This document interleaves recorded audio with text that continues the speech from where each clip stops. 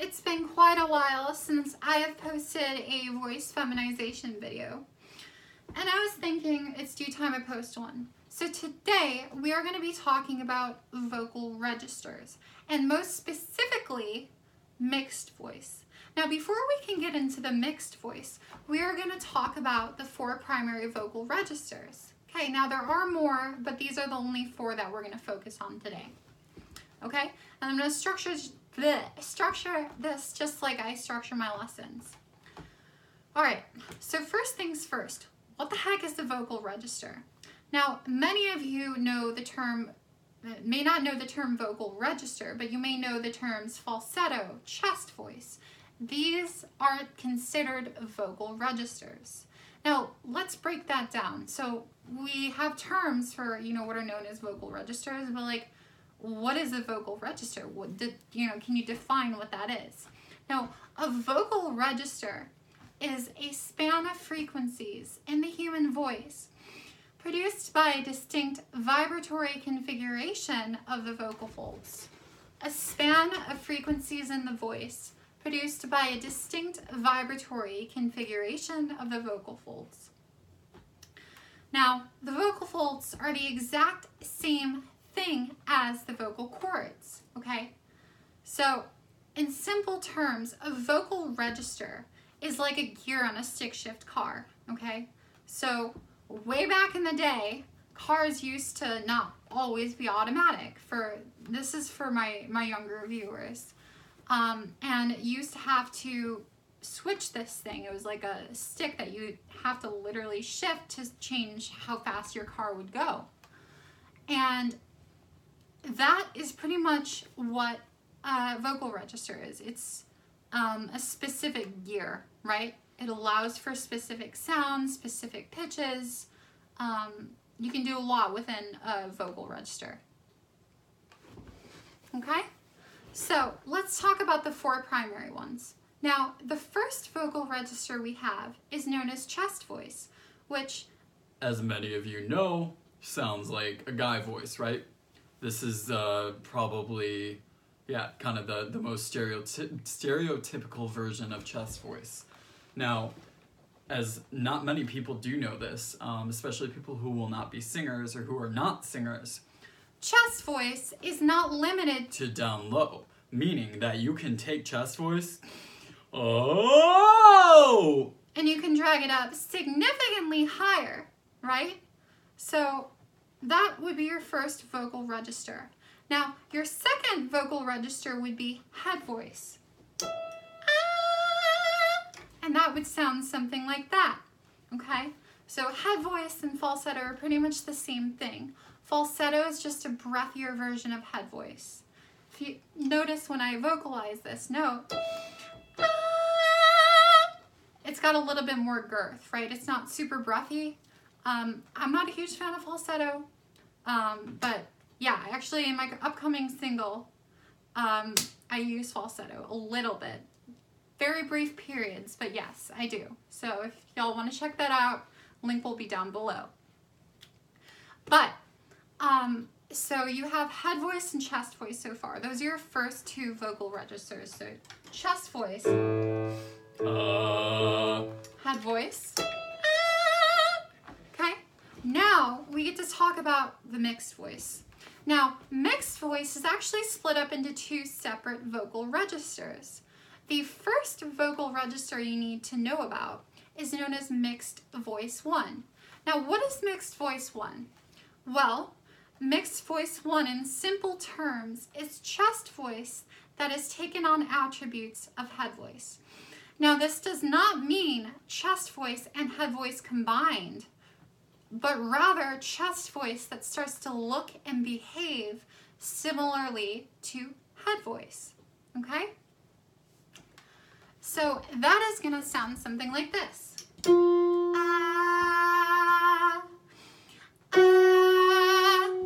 Okay? That would be mixed voice 1. Chest voice that has taken on attributes of head voice. So it doesn't exactly sound like chest voice. Doesn't exactly sound like head voice either. Okay? It sounds like something in between, but it's not. It's just chest voice that starts to look and behave like head voice. And when it does that, it becomes its own separate entity, right? It becomes mixed voice 1, okay? Now, the next vocal register we need to talk about is mixed voice 2. Now, some of you may guess if the definition of mixed voice 1 is chest voice that has taken on attributes of head voice, what can mixed voice 2 be? Exactly, the inverse. Head voice that has taken on attributes of chest voice. And that will sound something like this. Ah, ah, ah. Okay? Pretty full sound. That would be mixed voice 2.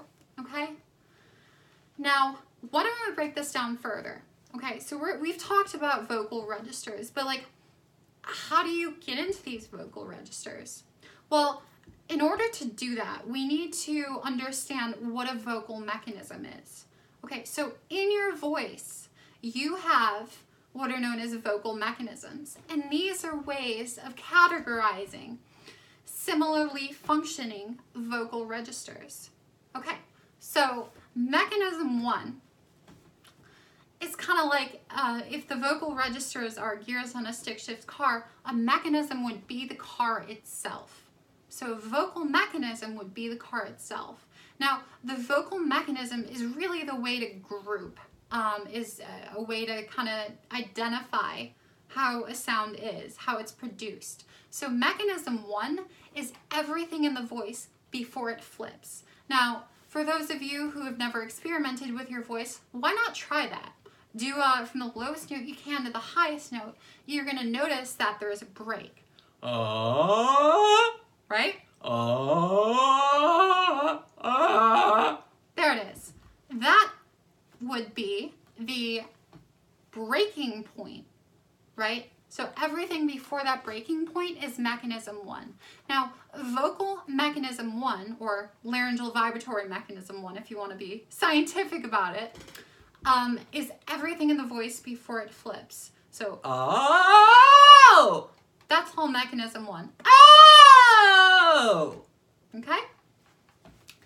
Now, mechanism 1 is pretty versatile, but it can get harder to stay in mechanism 1 as you go up higher, right? So this is where vocal mechanism 2 comes in. Now, vocal mechanism 2 contains the vocal registers head voice and mixed voice 2. Head voice and mixed voice 2. Okay? So that is everything in the voice after it flips. Everything in the voice after it has flipped. Okay? So, that's all mechanism 1. Okay? Now mechanism 2 would be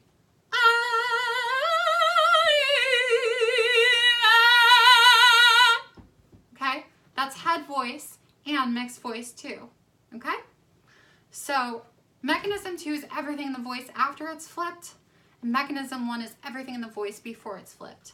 Now we're going to get back to the mixes. So you'll notice that mechanism 2 contains head voice and mixed voice 2, those two vocal registers.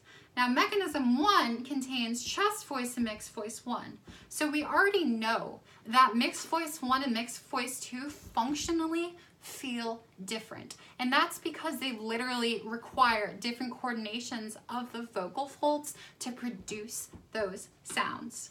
So like mix 2 feels, it starts off as like a falsetto, like a and then we add some compression. And then you get this sound. Okay? So it starts off really light in a falsetto, and then we learn how to compress it more. This is something that I use in my speaking every single day. The reason I have such a big range is because I'm constantly going in between mix 1 and mix 2. I'm do you hear that's mix 2? constantly. So constantly, mix one. So I'm going between both coordinations, and they actually feel pretty different, but you won't hear it. You won't hear a difference, especially, you know, when somebody's talking.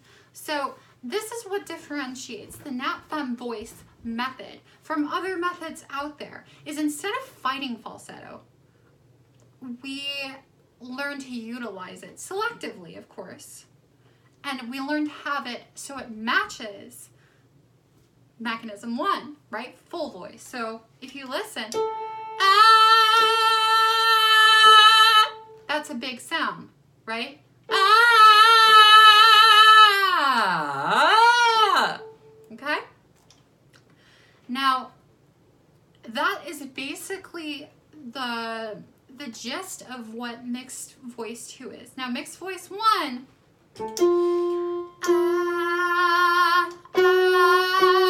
sounds like that.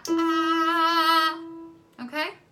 So mixed voice 1, again, is before the voice is flipped, and that one's a little bit more difficult, especially if you're dragging it up super high. And this is something I did in my debut single, which the link will be down below. Please check it out.